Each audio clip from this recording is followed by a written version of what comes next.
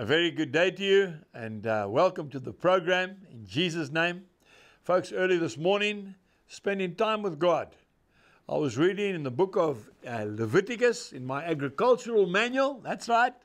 Leviticus chapter 25 and verse 23. And the Lord tells us very clearly that the land belongs to Him. And I want to really underline that for you today.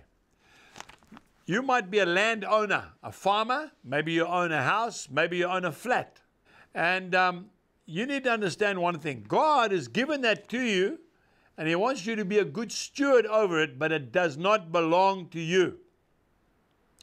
Now, there might be people saying, but we've had this farm for 6 generations. And folks, the land was here before you came, and the land will be here after you leave. That's a fact.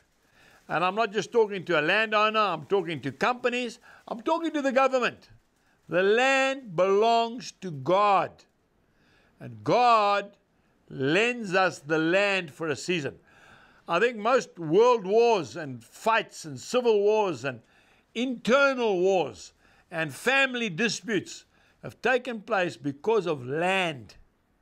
But the land was never ours. And God makes that very clear. He says we should start to concentrate on a different country, and that is heaven, on our spiritual home. The same thing applies with our possessions. I'm talking about relationships. Your wife does not belong to you. Your husband is not your property. He belongs to God. And God has lent him to you, lent her to you for a season. The same thing applies with your children. No, they are my children. They've got my surname, and they even look like me. They might very well do that, but they were not made by you. God gave them to you to look after for a season, and then He's going to take them back. And that's quite a sobering thought. Have you ever thought about that?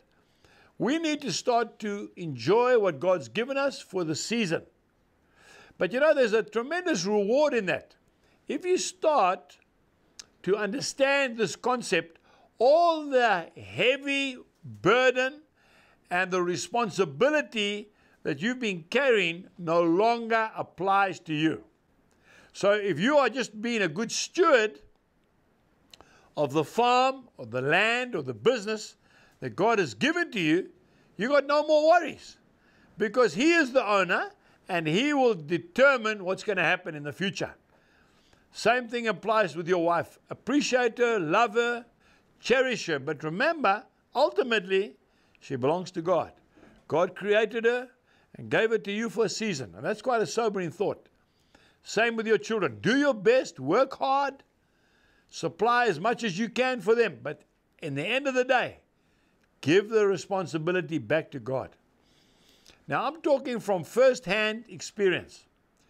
It took me 32 years to wake up and to realize that everything that I have here is not mine, it's God's. And from that time onwards, on the 18th of February 1979, when I gave my life to the Lord, I didn't only give Him my life, I gave Him my family, my expectations, my vision, the farm, everything that I had. I said, Lord, it's yours. And you know, from that night onwards, I started to sleep like a baby. I started to live life to the full.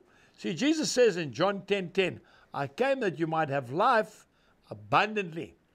The Lord wants you to enjoy His creation. That's why He made it. But the responsibility is His. So don't take possession of something that's not yours, because you won't cope. You won't be able to handle it. So until next time, remember, the land is the Lord's and everything on it, but you belong to Him. Goodbye. We trust that you have been blessed by today's message. For more information, please visit angusbuchan.com.